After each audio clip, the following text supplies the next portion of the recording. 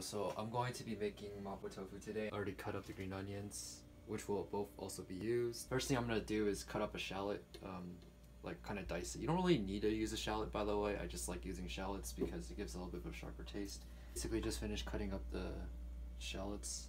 I'm gonna move on to dicing an onion, like the nice small pieces.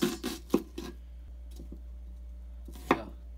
Now I finished cutting up the onions, or dicing it up. Next step, I usually use about like 5 to 6 cloves, but today I'm just gonna use 5. You have to like mince them or dice them too well. You just have to make sure they're kind of small. I usually try to get them around this size. It's hard to see. Yeah, that's usually pretty good. After cutting up the garlic, which I have over here, I'm gonna start cutting up the soft tofu. Yeah, I like using soft tofu because I feel like the texture is a lot better than firmer tofus from Mapo tofu.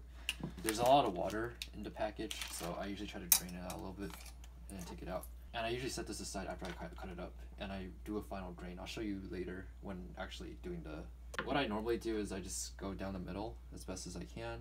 Just cut it like that, so I get 2 big blocks. From the big blocks, I like to get the proportions kind of like nice and small, so get like this way. So you get like a lot of pieces that look around this big.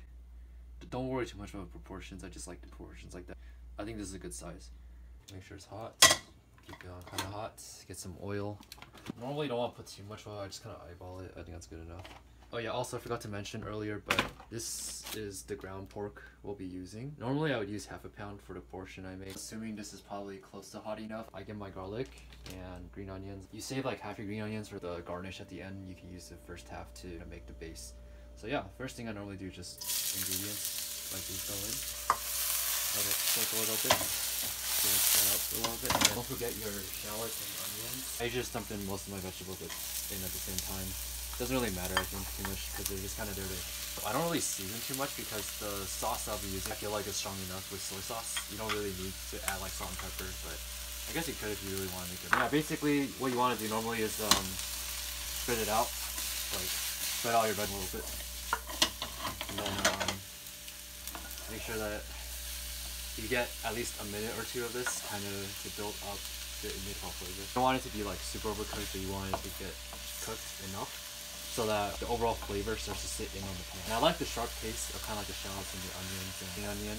That's why I throw them all in usually at the same time. Could have done a better job dicing some of them, but overall at the end of the day, the star of the show is not really the vegetables, but they help a lot. Okay, so now that I think after mixing them for a bit, I'm gonna get the ground meat. This step will take a little bit longer because you need the meat to get pretty much cooked before you proceed to the next step. Try to get it underneath all the vegetables until it's like nice and cooked. We'll get there later. So basically now it's like kind of the meat's like nice and cooked now. So you can proceed to the next step, which is adding the sauce. Not too complicated actually. Get like a spoon. Get this thing called la doubanjiang.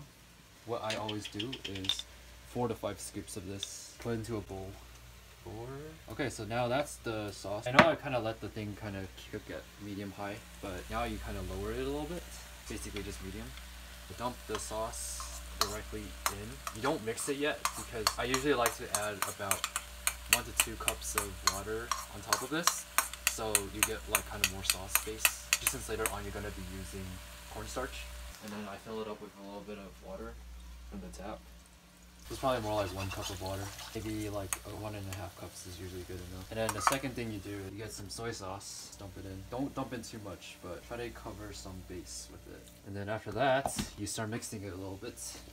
And yeah, that's pretty much most of the sauce, but it's not everything yet. To recap, there was doubanjiang, there was water, and there was soy sauce. You could also add the hot chili oil if you want it spicier, but I usually tend not to go too spicy when I eat with my family, so this is usually how far I go. If you crave the super spicy, then adding the mala oils or hot chili oil helps a lot. Normally at this point, we'll add a little bit of sesame oil, not too much though, just a little bit. Next thing I usually do is throw in a little bit of sugar. I usually go for like 2 to 3 scoops of this, because I kind of like it a little bit sweeter, not just completely salty and spicy. And then you mix that around a little bit. Before I throw it in, actually what I normally do is, there's actually going to be a lot of water coming out, so I try to drain it again before I toss it in. So I don't know if you can see it, but there's some water that's dripping out. After that, you toss it in, and that's pretty much it for the tofu.